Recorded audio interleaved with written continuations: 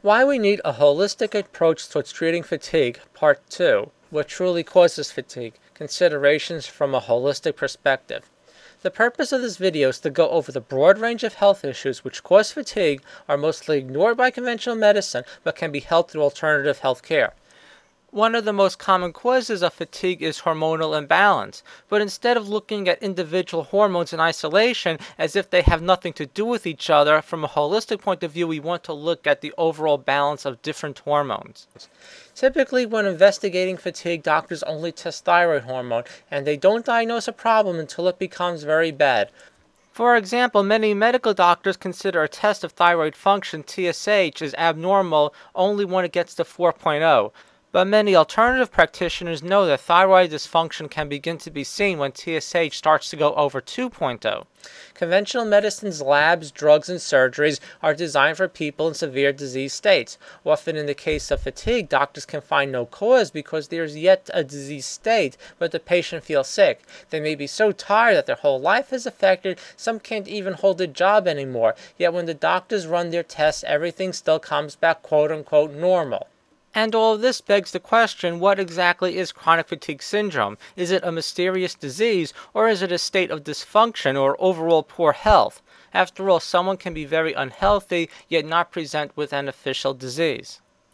Getting back to the thyroid, doctors perceive thyroid disease as due to the random malfunction of the thyroid gland, or at least that's the way that they treat thyroid disease. However, in natural health, low thyroid function is often related to other issues, such as hormonal imbalance, toxicity, digestion, and nutritional deficiencies. In conventional medicine, treatment for thyroid disease is thyroid hormone replacement. End of discussion. In natural health, we recognize thyroid hormone replacement may be necessary, especially in cases of autoimmune thyroid disease, but we also want to correct other factors that lead to thyroid dysfunction. Often when those other factors are corrected, the thyroid starts working again fine all on its own. But remember, thyroid hormone is only one factor. The body makes many other hormones such as estrogen, testosterone, and adrenal hormones, and when there are changes in one, typically the others will change because everything in the body is balanced. Perhaps the single biggest factor in chronic fatigue is adrenal dysfunction. In this country, people push themselves too hard, and to compensate, the adrenal glands produce high amounts of the hormone cortisol. Cortisol will raise blood pressure, blood sugar, and also lead to abdominal weight gain. But after a while, the adrenal glands get exhausted and are no longer able to produce even normal amounts of cortisol. This is when people become truly exhausted. They may develop low blood pressure or bouts of low blood sugar called hypoglycemia. But when they go to the medical doctor and have all their labs taken, everything often comes back normal. This is a bell chart of how much cortisol people have in a population. The middle blue area is normal. At the extreme right end, a few people have something called Cushing's disease, which creates a state of abnormally high cortisol.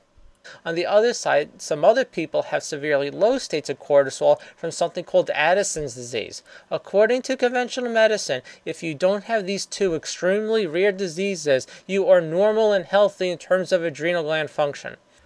Well, what about people in the red area? Well, if the medical doctors were to test cortisol, which they usually don't, they would come back normal because these people still don't have a severe disease requiring drugs or surgery. Therefore, they might end up being recommended something like antidepressants for their fatigue instead of a natural approach which would then look to correct the adrenal dysfunction. Adrenal dysfunction almost always happens before thyroid dysfunction, but other hormones will be affected as well. This is a chart of the steroid hormones made by the adrenal glands. Cortisol is the fight or flight hormone and released whenever we are under increased stress. If the adrenals have difficulty meeting high demand, they rob resources from the production of other hormones such as testosterone. Therefore, in natural health, sometimes we look much deeper at hormones than what medical doctors do. For example, there are tests to look at the male hormones and see what they are doing. And then over here, this is a saliva cortisol test. So these tests look at people's real hormonal function. They don't just screen for severe diseases like Addison's or Cushing's disease. Estrogen and especially progesterone can also be affected by poor adrenal function. Some people have suggested that women under stress experience a worsening of PMS symptoms as their bodies use resources to produce cortisol and not the sex hormone progesterone. And then in menopause, symptoms are related to the adrenals because after menopause, nearly all progesterone must come from the adrenal glands. Another major consideration is digestion. Many things need to go right in order to absorb the food we eat. People should properly chew their food. Their stomach needs to make adequate amounts of hydrochloric acid and pepsin. The pancreas must produce digestive enzymes such as amylase, lipase, and protease. And the gallbladder should release bile to aid in the absorption of fats. Nutritional deficiencies due to poor absorption of nutrients is a huge cause of fatigue. If people can't absorb the nutrients from the foods they're eating, nothing else is really going to matter. Another digestive concern is something called leaky gut or gut permeability. In some people, due to poor digestion of large food particles or microbes that are not supposed to pass through the gut lining and be absorbed, well, they are absorbed. And not only can this lead to fatigue, but allergies and even autoimmune disease, as once large particles get into the body that aren't supposed to get there, the immune system is going to be excessively activated to get rid of them. Bacterial dysbiosis, parasites, and candida are other digestive concerns. Parasites are underdiagnosed. They are not even considered unless there are severe GI symptoms, but they are a huge problem for many people. Food allergies can trigger fatigue. Generally, people are allergic to what they eat the most. Therefore, the most common food allergies in this country are to wheat, corn, soy, dairy, and eggs. Many food allergies are also hidden, or symptoms only happen several days after the allergenic food is eaten, so allergies can become difficult to figure out. Celiac disease is an inability to break down gluten, a protein found in wheat, and celiac disease by itself can cause chronic fatigue. Classically, celiac disease presents with digestive symptoms, but it affects other organs as well, such as the liver and brain, and can even result in dementia.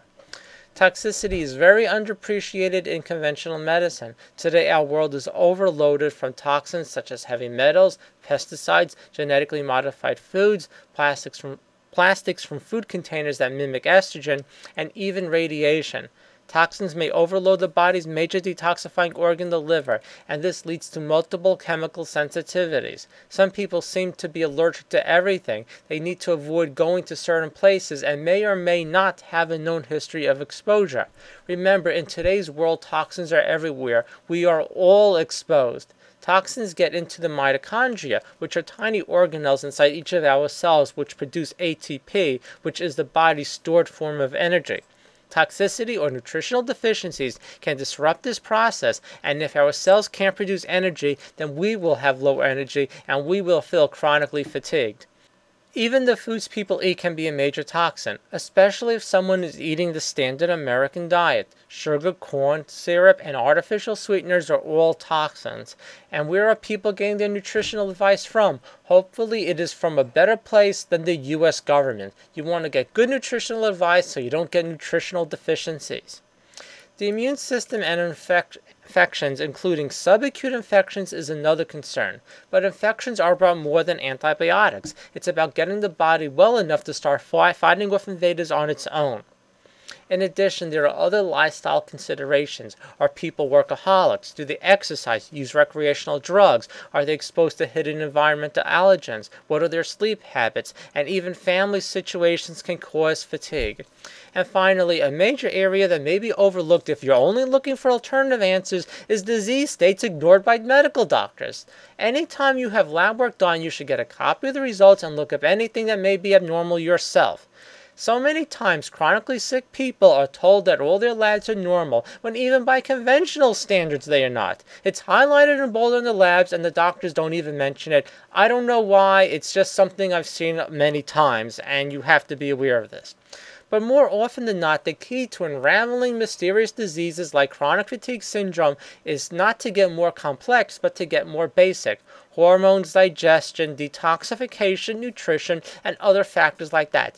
And some people have multiple functional problems wrong with them. It's not about the disease and drugs to suppress symptoms. It's about health and returning the body to a state of wellness. And if there's a final message to this video, it's that if your doctor tells you you have something such as chronic fatigue syndrome, fibromyalgia syndrome, depression, or any odd illness with no known cause or cure, and their major treatment option is dangerous medications such as antidepressants, you may want to start looking for answers elsewhere. Just because your doctor or conventional medicine in general doesn't know what is causing your fatigue, that doesn't mean no one else knows. Thank you.